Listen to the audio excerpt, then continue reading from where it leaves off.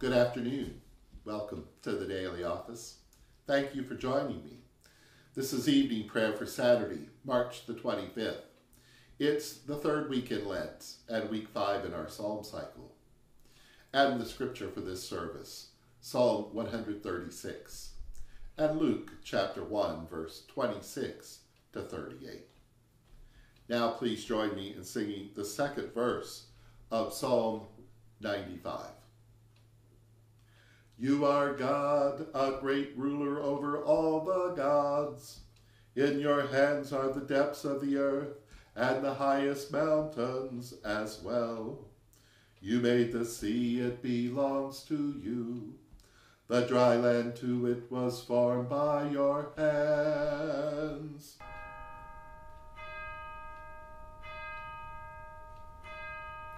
O God, come to my assistance. Make haste to help me.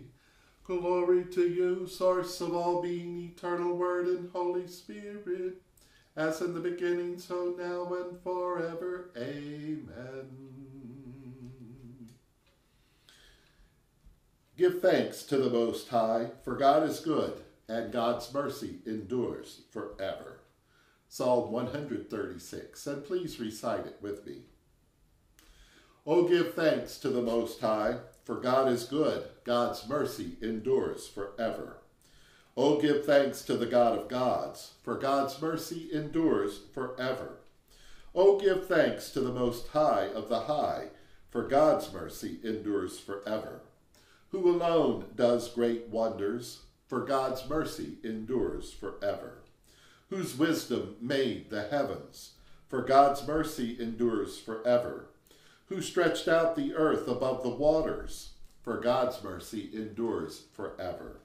Who made great lights, for God's mercy endures forever. The sun to rule by day, for God's mercy endures forever. The moon and stars to rule by night, for God's mercy endures forever. Who smote Egypt in their firstborn, for God's mercy endures forever. And brought out Israel from among them, for God's mercy endures forever. With a strong hand and with a stretched out arm, for God's mercy endures forever.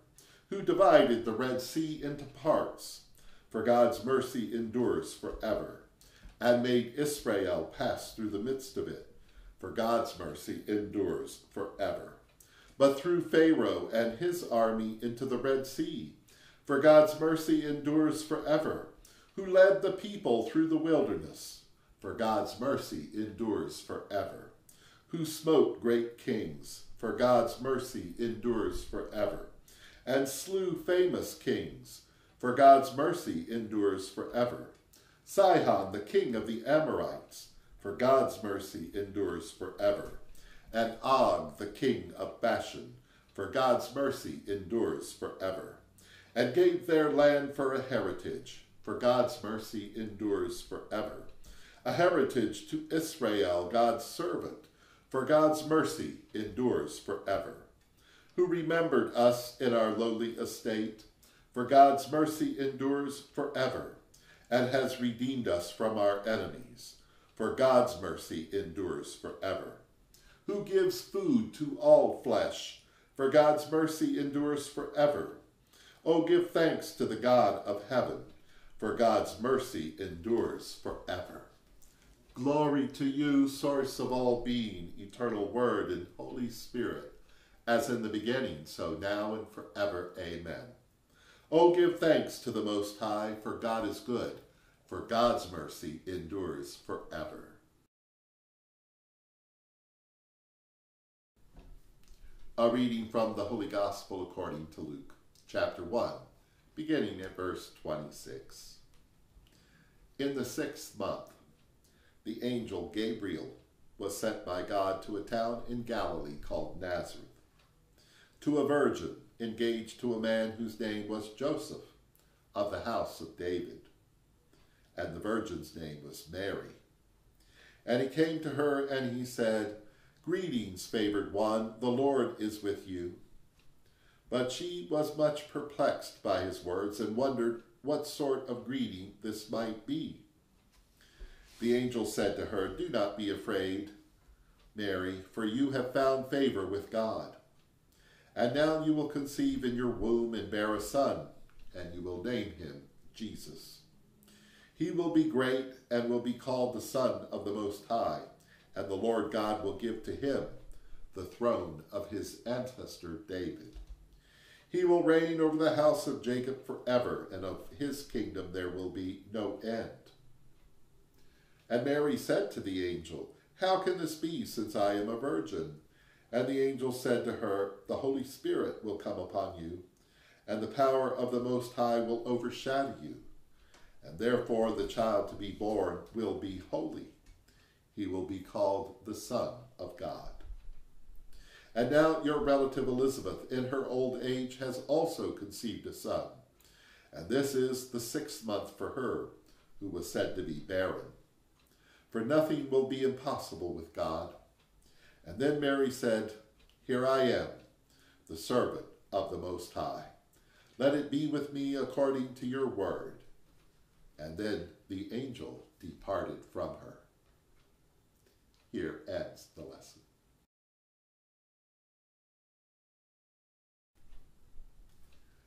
Show us your mercy, O God, and grant us your salvation.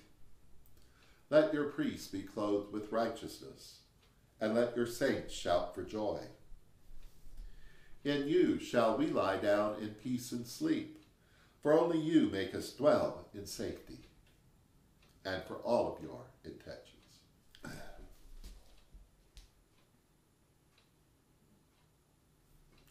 And now, in the words our Savior taught us, we are bold to say, "Our beloved, which art in heaven, holy is your name.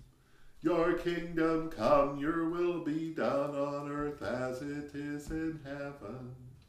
Give us this day our daily bread. Forgive us as we forgive others. Lead us not into temptation, but deliver us from evil.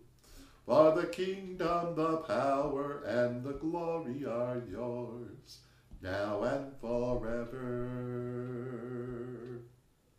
Let us pray. We stand in awe of the works of your hands, and thank you for your everlasting love. May you ever protect us and deliver us from all enemies. In Jesus' name we pray. Amen.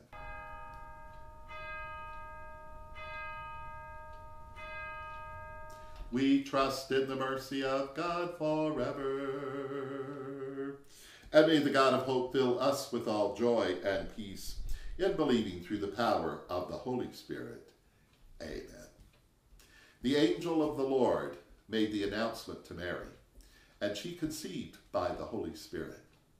Hail Mary, full of grace, the Lord is with you. Blessed are you among women, and blessed is the fruit of your womb, Jesus. Holy Mary, Mother of God, pray for us now and at the hour of our death. Amen. Be it done unto me according to your word. Hail Mary, full of grace, the Lord is with you. Blessed are you among women, and blessed is the fruit of your womb, Jesus. Holy Mary, Mother of God, pray for us now and the hour of our death. Amen. And the Word became flesh and dwelt among us. Hail Mary, full of grace, the Lord is with you. Blessed are you among women, and blessed is the fruit of your womb, Jesus. Holy Mary, Mother of God, pray for us now and at the hour of our death. Amen. Holy Mary, Mother of God, pray for us that we may be made worthy of the promises of Christ. Let us pray.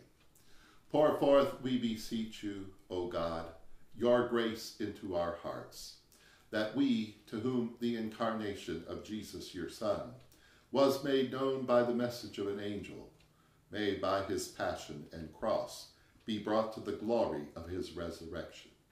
Through Christ our Lord. Amen.